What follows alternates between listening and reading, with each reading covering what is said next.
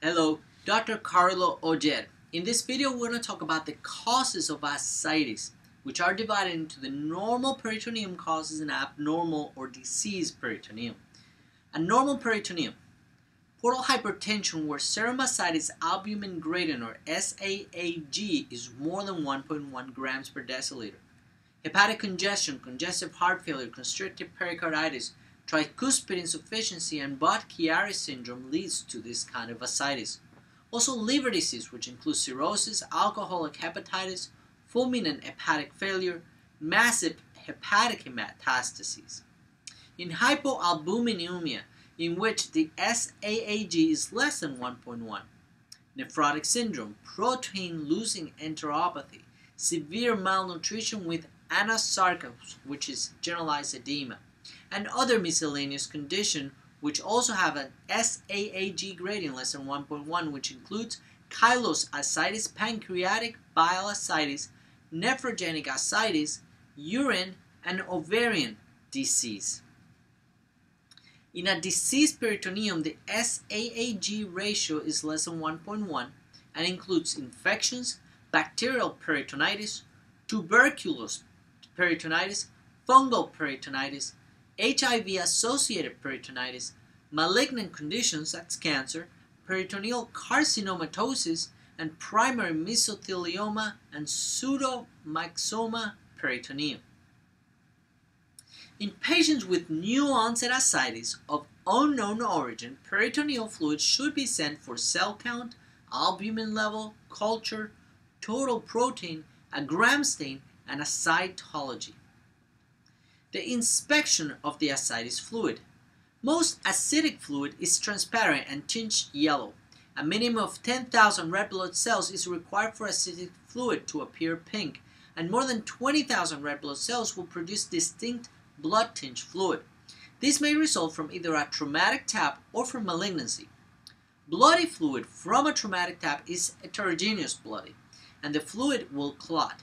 Non-traumatic fluid is homogeneously red and does not clot because the blood has already clotted and lies. Cloudy acidic fluid with purulent consistency indicates infection. How about the cell count? Normal acidic fluid contains fewer than 500 white cells and fewer than 250 polymorphonuclear leukocytes or PMNs. Any inflammatory condition can cause an elevated white blood cell count in this fluid. A PMN count of greater than 250 cells per microliter is highly suggestive of bacterial peritonitis. In tuberculous peritonitis and peritoneal carcinomatosis, lymphocytes usually predominate this count. How about the SAAG? It's the best single test for classifying ascites into portal hypertensive and non-portal hypertensive causes. Calculated by subtracting the acidic fluid albumin value from the serum albumin value, it correlates directly with the portal pressure. The specimens should be obtained relatively simultaneously. The accuracy of the SAAG results is approximately 97% in classifying ascites.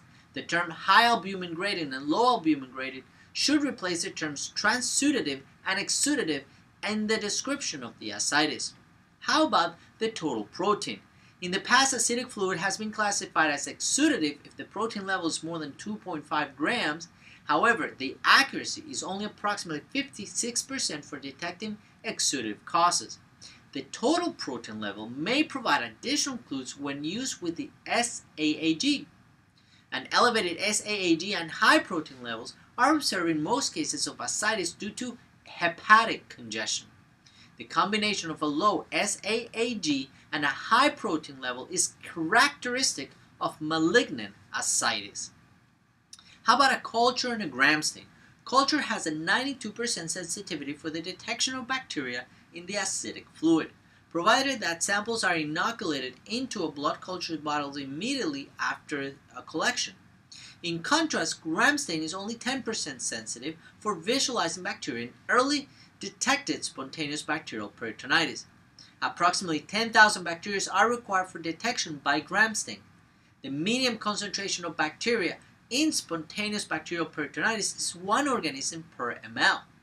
How about cytology? cytology smears are reported to be 50% sensitive in the detection of malignant ascites. As you can tell, the diagnosis of the ascitic fluid, which will give us the true cause of the fluid inside the abdomen, is complex and will require the doctor to perform many different tests to try to figure this out. Here, I tried to explain best I could some of these tests and how are they interpreted by a physician. I hope this was useful.